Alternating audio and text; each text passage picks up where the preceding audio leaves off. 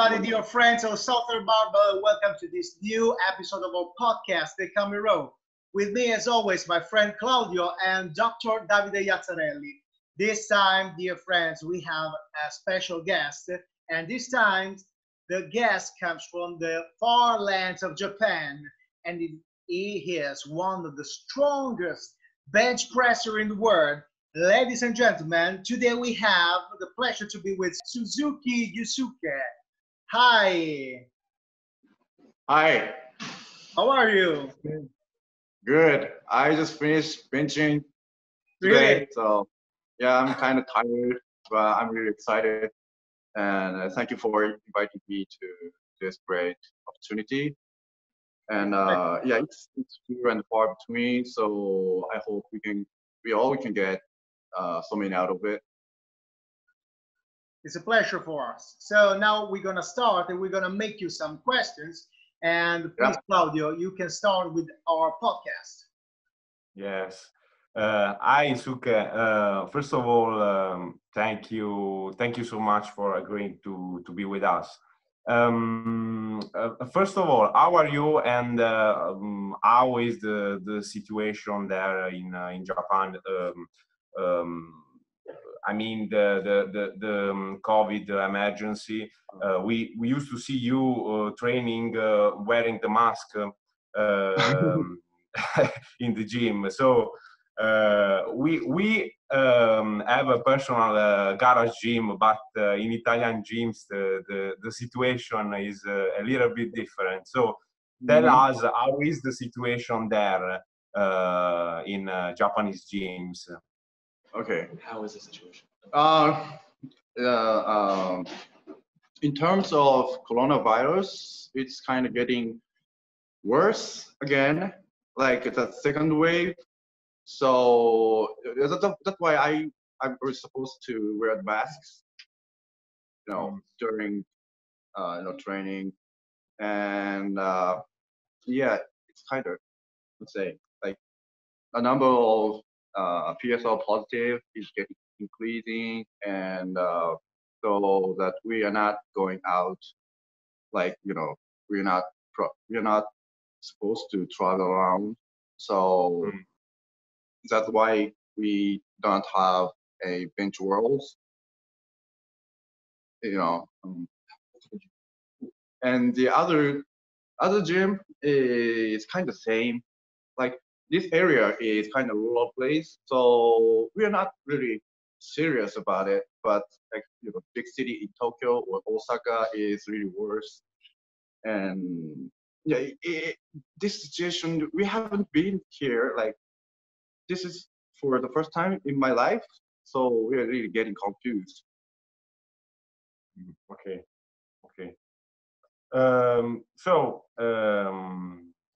Let's talk about bench. Let's talk about bench press finally. My first question about bench press is about your grip. Okay. It seems that you used to do medium grip bench press. Okay, 90% of times. And you also use it in competition.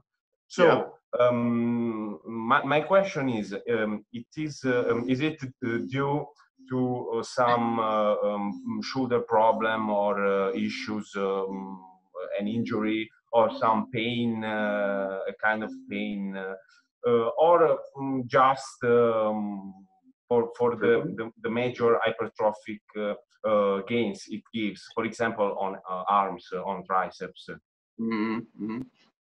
So in the wake of my injury, it was in 2015, I teared my pec. So at the time I was doing a wide grip, like all of lifters do, but since then I cannot do this. So I switched to medium grip or narrow grip. So even for competition, and I found that it's much easier to increase my bench press number And also the wide grip is kind of technical, so I have to put all my effort in that technique. So I think I'm not technique orientated. So yeah, I just because it's easy. Okay, so medium grip, in your opinion, it is easy, more easy than the wide grip. Okay, and would you recommend wide grip to everyone as a competition grip? On bench press, or for example, are there any subjects that will do more kilos with a medium grip? For example, people with long arms, or I don't know. It depends on their like frame. It depends on the skeleton. And yeah, I would say I recommend a narrow grip or medium grip for 9 out of 10 lifters, because usually we're not really meant to be like doing wide grip. It's very complicated, and it takes so long time to get the hang of it. So, and it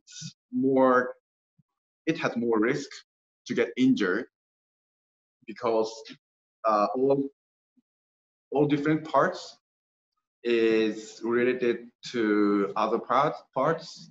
Then if I screw up, like even for a single joint, then it's gonna fall apart.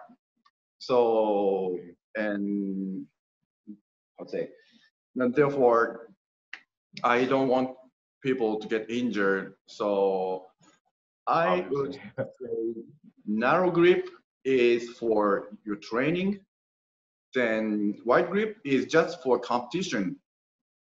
So I mean, it should be done at the last minute, like a certain period of time, like for 2 weeks or 3 weeks.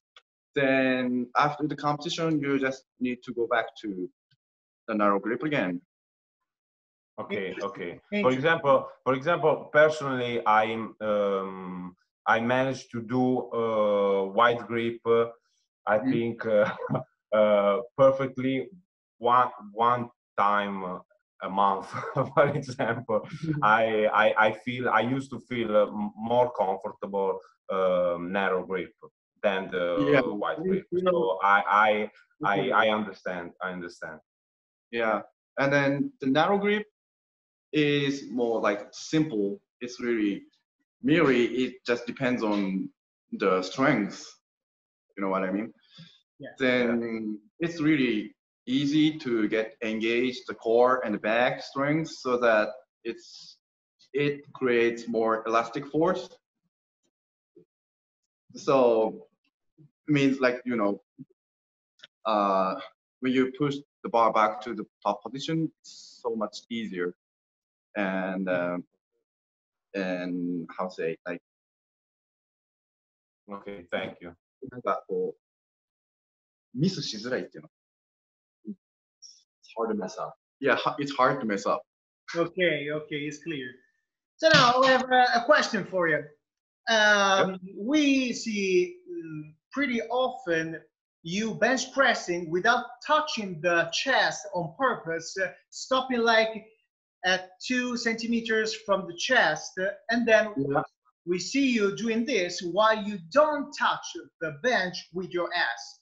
And then as we see you during the competition, you do bench press perfectly, staying in the rules of the competition. So my question is, how comes that? Why do you do this? And how can you bench press, stay in the lines of the rules of the competition during your meets? Yeah. It's one of the most mysterious parts of my bench press. I mean, like, for a training, I have to do that really frequently, like 4 days or 5 days a week. I do bench press, and if I keep my butt on the bench, then it's much easier to get fatigue. So then that fatigue causes injury. So I'm just trying to avoid it. And then for like before the competition, before 3 weeks, I modify it for like a competitive style. And it's kind of easy for me to modify it. Sure. And how about the fact that you stop before the chest? Okay. It requires a lot more effort to stop in the middle of the bar path. So then in that way, I can feel my back is working properly, and my triceps or elbows position is like adequate. But if I touch the chest, like if I put the bar on the chest and then like kind of getting relaxed, it's much harder to make the position properly. So it's like intentionally I do that because I want to feel if there is something right or something wrong. Got it? To check it. To check my form.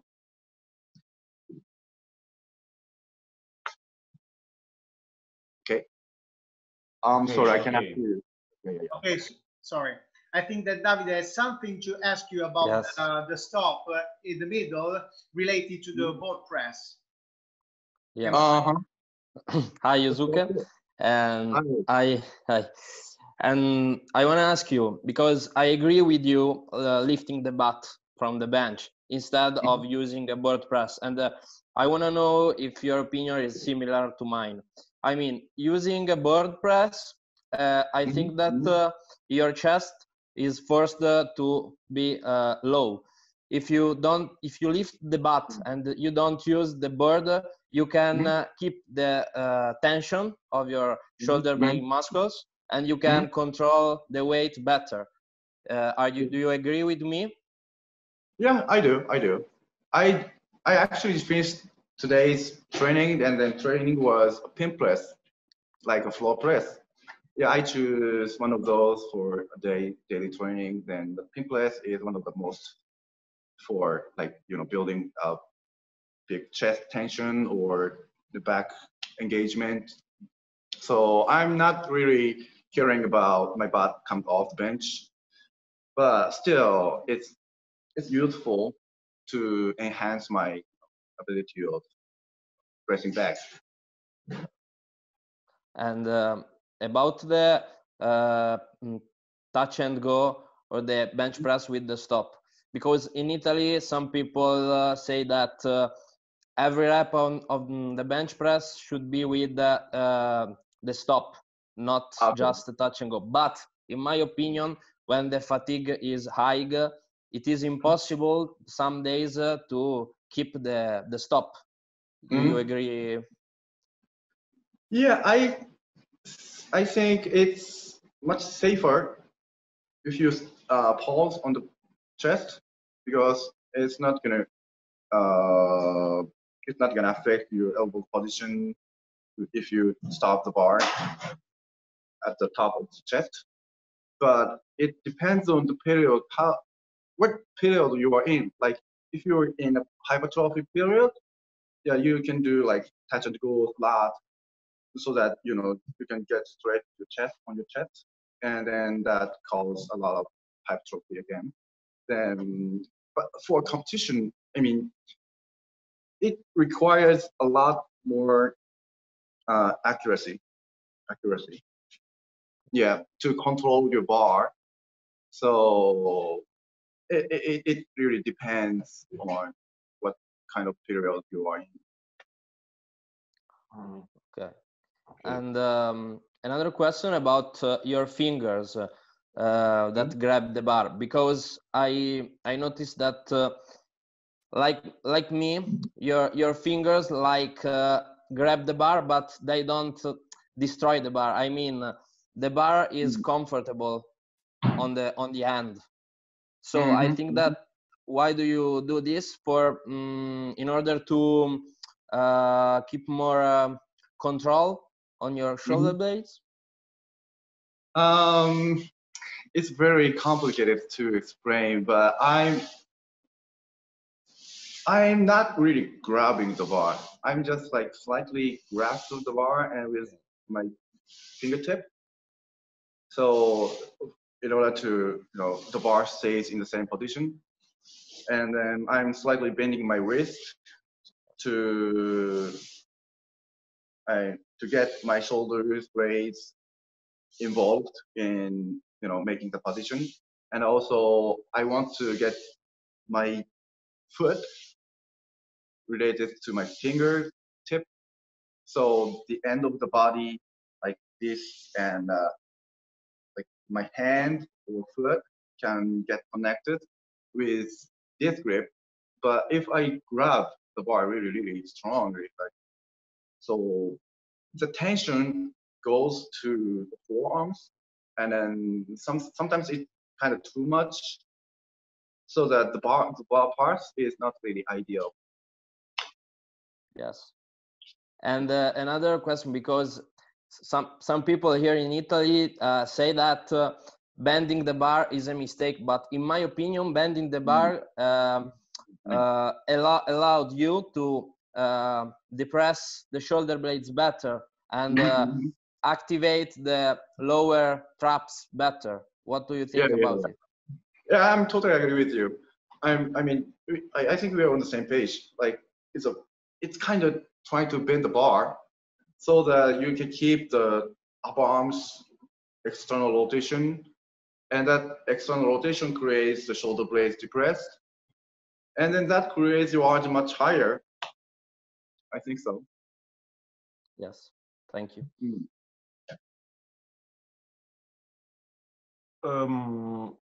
Related to the previous topic about not touching the chest with the barbell and bench pressing bottom up, very often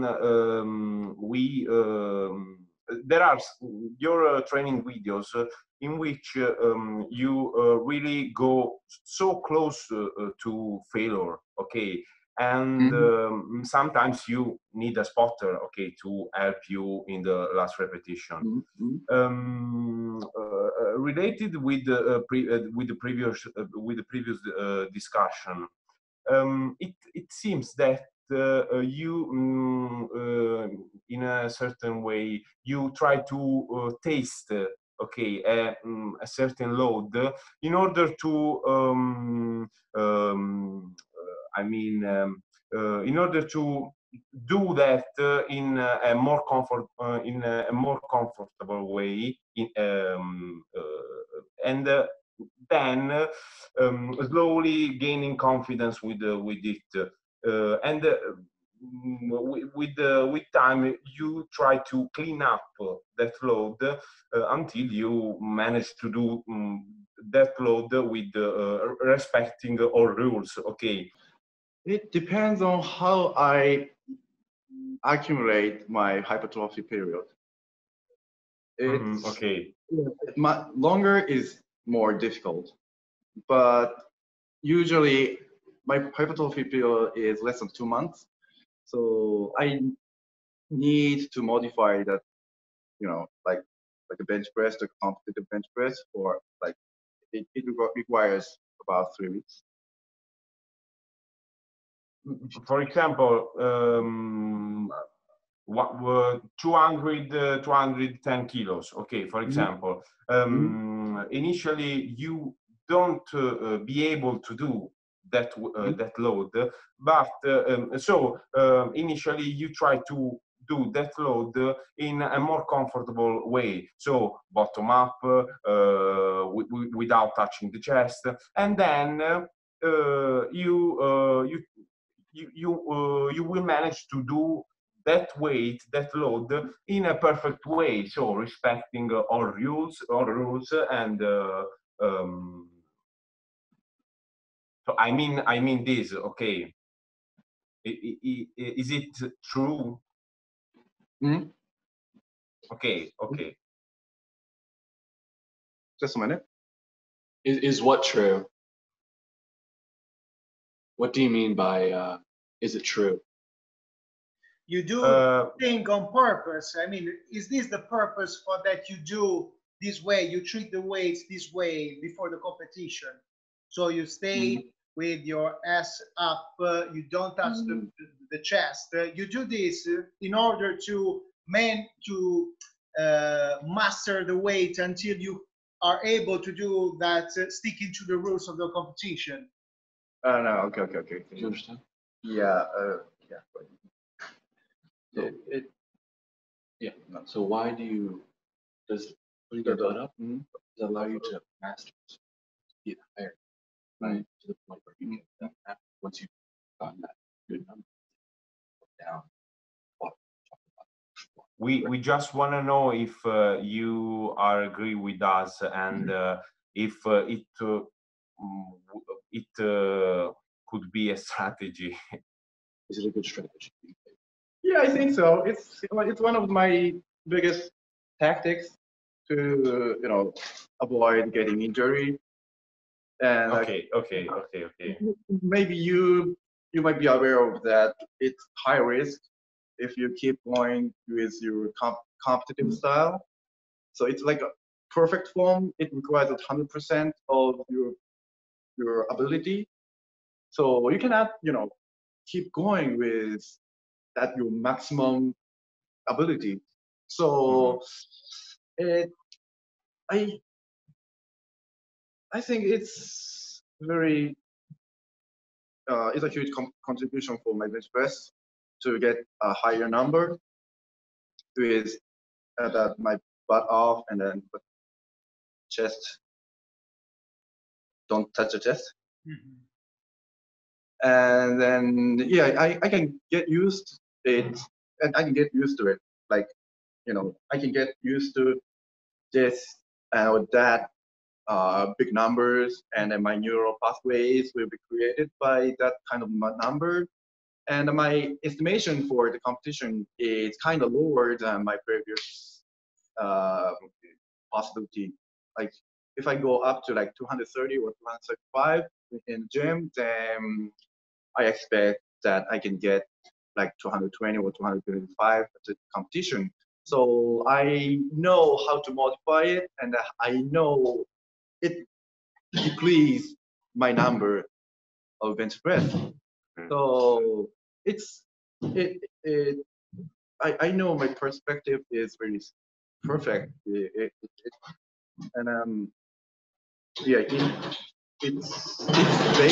It's based on my experience. So I'm totally agree with you. Okay. And I wanna ask you about leg drive. I mean, in my opinion, of course, leg drive is useful in order to lift more weight. But in my opinion, leg drive is useful to allow the chest going up during the eccentric phase, because if you press with your feet on the ground, your chest goes up. What do you think about it, and do you use leg drive in this way? Yeah, definitely I use leg drive, and I'm really glad I'm going. Leg drive is so huge. So I think the bench press position starts from the leg. So if you put your foot on the ground properly, so that then your arch will be really good. Then I'm really into kinetic chain. So leg drive is also a big part of a kinetic chain. So once shoulder blade get depressed, then you have to push it back with your pelvis. So what pushes a pelvis is leg. Okay. Then the leg drive should be included automatically with your bench press. So I'm not really emphasizing that leg drive because it's a part of my body, and I want to use whole part of my body. So the leg drive is it's it's useful, but not the special one. I think, yeah, we all have to use that for bench press. Or otherwise, you cannot use your kinetic chain correctly, and then your back part or core engagement will be falling apart. So you cannot control the bar while the descent. It should be balanced with the rest of the parts of your bench press and not overemphasized. Not overemphasized. Balanced. It's it's balanced. It should be balanced. Yeah. So I'm gonna make you another question. Recently, we saw in the video, and we shared the video through our Instagram account. We tagged you on it. We saw a particular variation of the bench press in which a spotter pushed the bar down with a plate repeatedly. Yeah. So it's not the first time that we see you doing weird things with the barbell and using weird barbells as well. So my question is, how do you approach with the variation of the bench press, and which one are your favorites, and which kind of special barbells do you use in your bench press routine? So when I was like 28 years old, I found that plates gave me a lot, like to activate my neural nerve systems. Yeah. And if you exclude the plate while pushing the bar back, it's literally lighter than your descent. So it's very easy and very safety, and also it gives you a very confident with that heavier weight. If you can lower the bar with a perfect form, so that you can push the bar back, it's much easier. But you cannot do that frequently, and you cannot do that with the real heavy weight. So I like I say, わざと重くしたい. Intentionally, I want that bar heavier. You want to make it feel heavier than it is. Feel heavier than what it is. And then, it's just one of the variations of my bench press. So I'm not really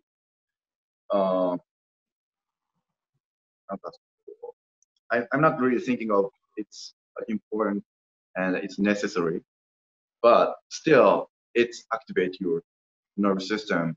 And then the variations of bench press can be anything. Like you can change the grips width, or you can do that on the floor, or you can do that with feet up. So that kind of various aspects of bench press will help you on the competition. So if you know how to do this, how to do that, you have very variety of thinking experiences.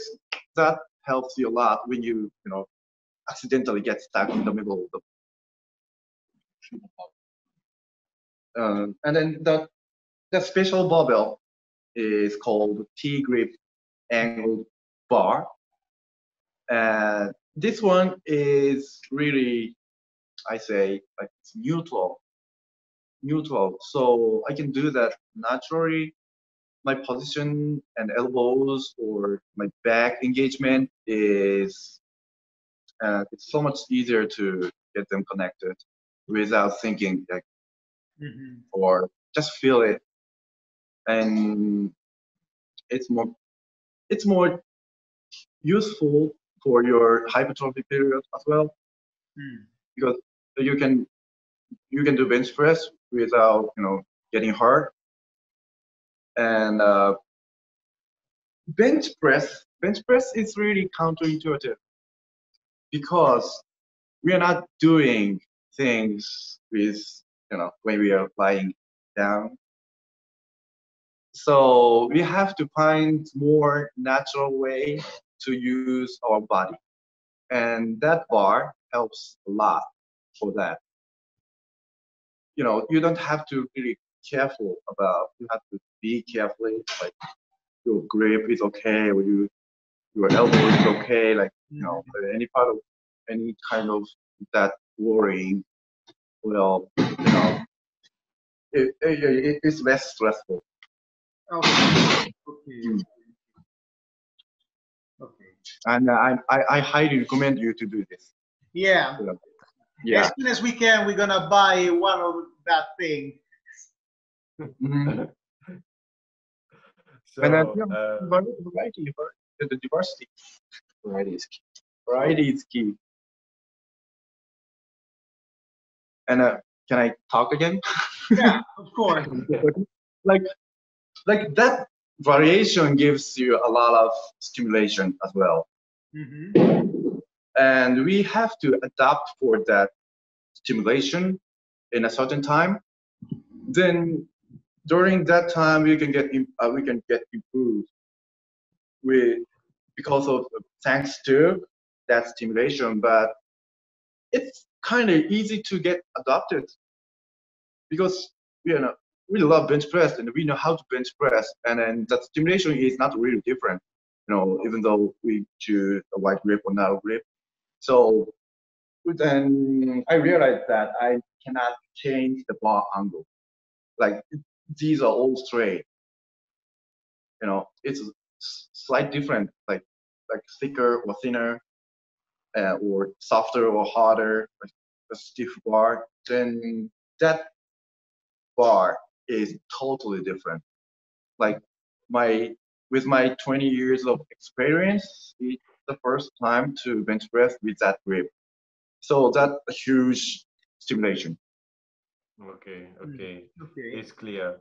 Another question is about the other two movements of powerlifting.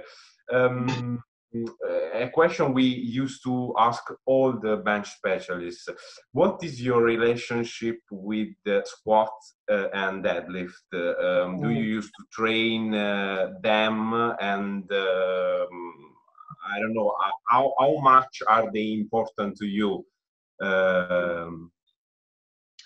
So to be honest, I prefer squat to deadlift.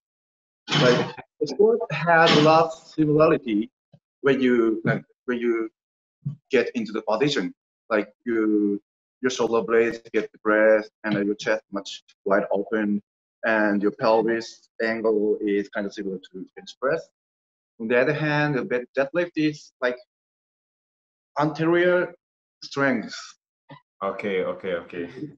It's so much easier to get fatigue or get injury unless you have perfect form.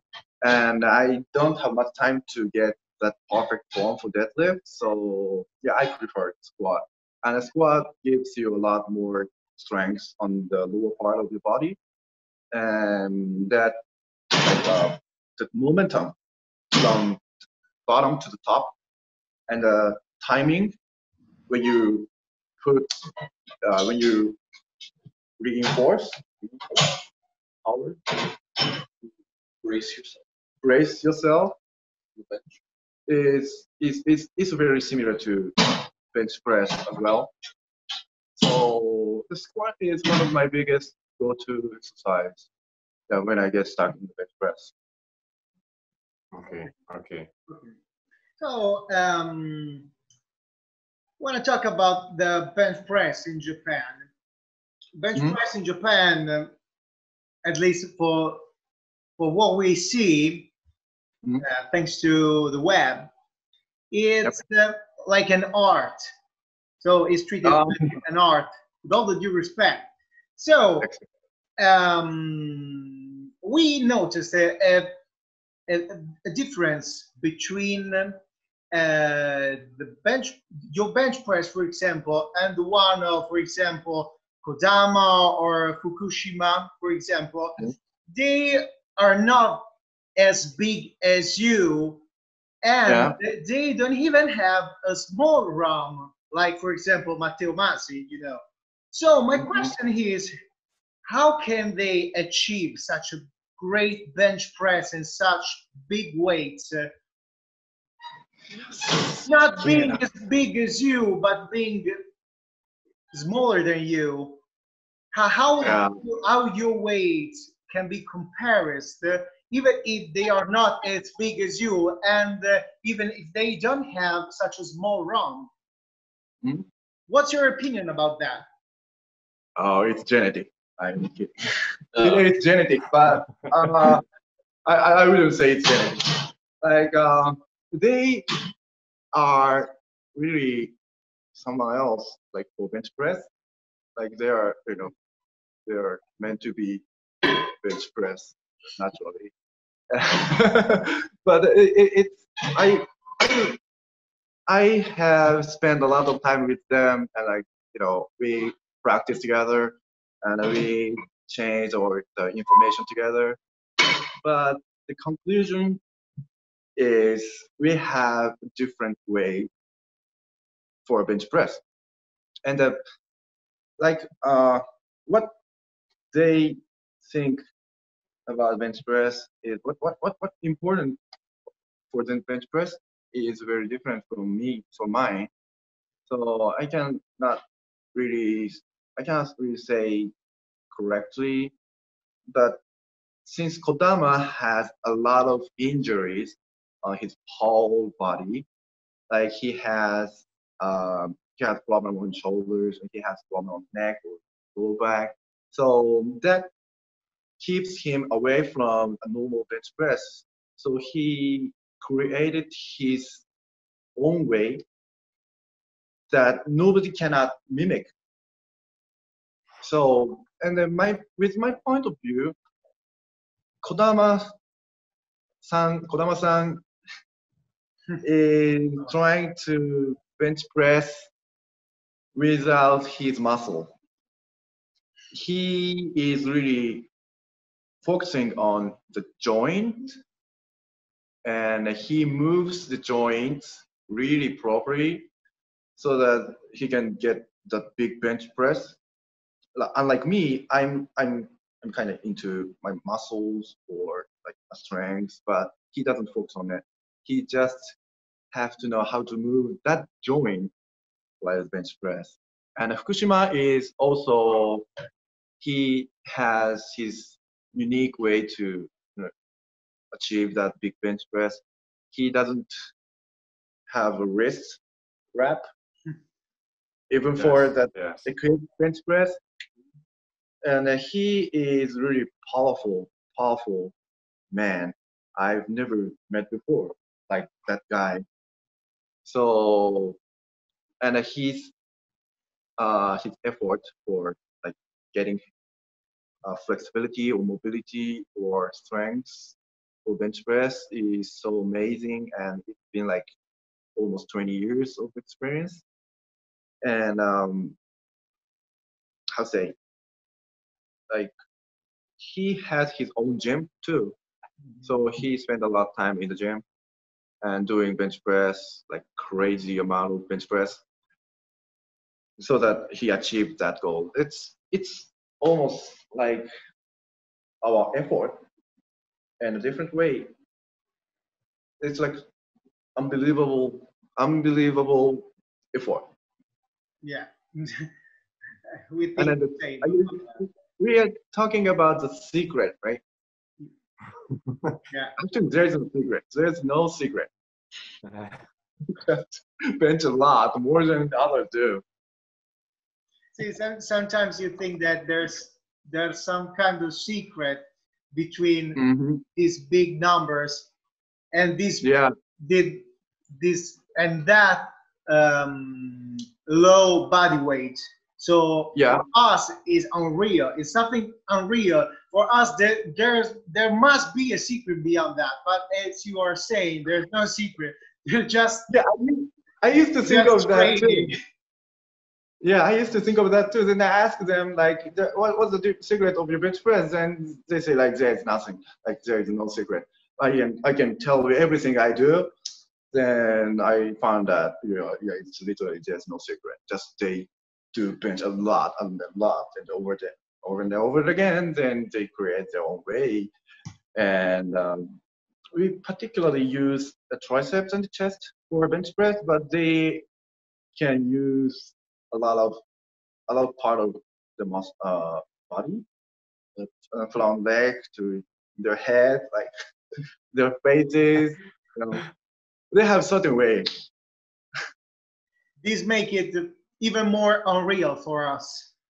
Oh yeah, and then those like experiences and experiments of bench press gives them a certain faith, like certain position of the jaws, or like maybe they're using their ears as well. Crazy. I think so. I believe in that. Okay. Thank you for sharing with us this information. Do you have any other question? I have just one question. Do you think that military press has transferred to bench press, or the opposite? Because when I improved my bench press from when I moved on a 93 kilos class in training, I lifted 190 kilos, and my military press moved from 90 kilos to 110 kilos without training it. What do you think about the transfer? Yeah, I think it's really related to bench press. I mean, I do military press from time to time, and I realize that my military press naturally goes up, without doing anything. Like, when my bench press is going up, and I think it's because you have to use your back or core or lower part of your body for pushing the bar like vertical. Then you have to be in control, under control. I think it's more difficult than bench press. I mean, military press is going pretty far away, but you have to control your like palms or fingers to set the bar in the proper position. So it's a different angle, but it's the same usage of your body. So I do military press for a certain time. Like when I get stuck with my bench press, I switch to military press. Then, once I get improved my military press, I then go back to bench press. So you don't train both at the same time, bench press and the military press? No. I do sometimes just for a conditioning. So if I do a proper military press, so then I have no problem with my body. Just to check it. Yeah, and so for your shoulders, you use accessory work instead of military press? No, it's not military press. I do a lot of traps training or real delt for the sake of getting my bench press improved or avoid getting injury. But the shoulder is not supposed to do a big thing. Like shoulders are used in your daily life. So it's kind of overused. So then if you add some more, then you're gonna see your shoulders getting hard. Okay. Okay. Thank you. Okay, so I have, I think, our last question, and this question is about the Japanese grip.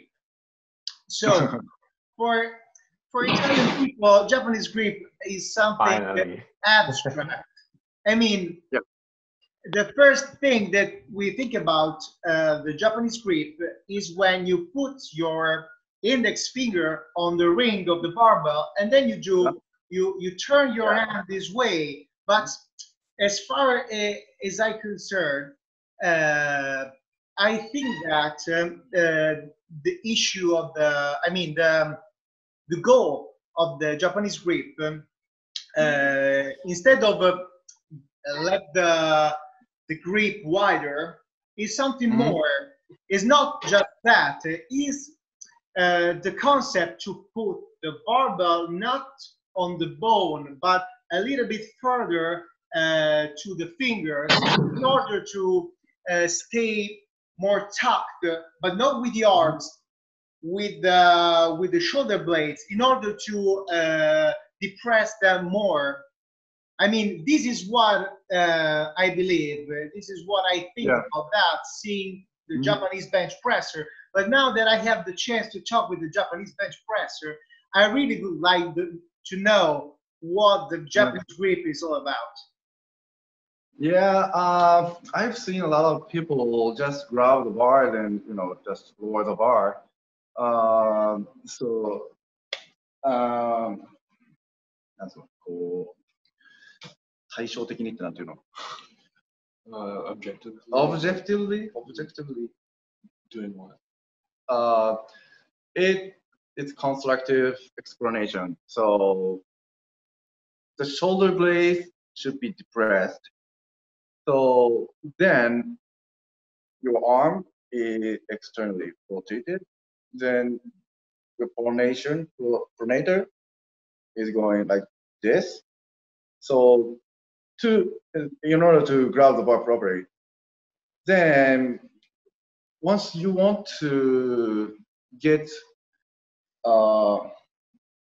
your range of motion really short, you have to grab the bar more wider. Mm-hmm. And that finger creates that grip width wider, and also it gives you a lot more shoulder blade depressed, so that creates a bigger arch.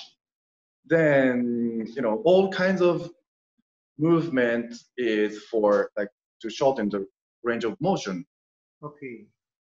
And that Japanese grip is very weird expression for me. It should be done by everybody, like especially for wider grip bench pressers. And this is so exaggerated, but still it doesn't. I mean, it obeys the rule as long as your fingers is on the ring. Mm-hmm. So it's なんつうのかな、工夫するってこと。工夫ってなんていうの。なんかこう頑張って just a minute Yeah. 工夫が頑張ってこう作り上げる。ちょっと何を作るそのフォームを工夫するって何だか。ちょっと工夫って調べて。One more minute. It's a device. It's a tool. It's a tool to help you do something. It's a tool. Okay. Helpful tool. It's a helpful tool to create that shorter range of motion. And it's typically done by Japanese lifters. And and then we are short, at least shorter than European people.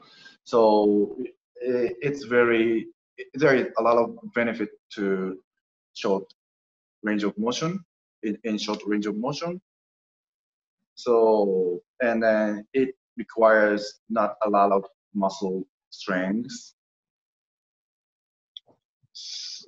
How to say, it's kind of related to Budo boy. It's more of a mentality. Yeah, it's more of a mentality feeling. Yeah. Feeling. Okay. Okay, thank you so much, Yusuke. I think we are out of time, but surely not out of questions. So I hope we're gonna have another chat one day. Yeah. I really hope to have another chance to. Thank you. It was such a Thank you. great honor and pleasure to have you on our screens. And I hope it will be the same thing for all the people that follows our channel. So thank you for being here with us, and have you a great day. Thank you so much. Thank you so Thank much. you. Bye-bye. Have a good day. Bye. Have a good day. Bye. Thank you. Bye. Bye. Thank you. Thank Bye. you.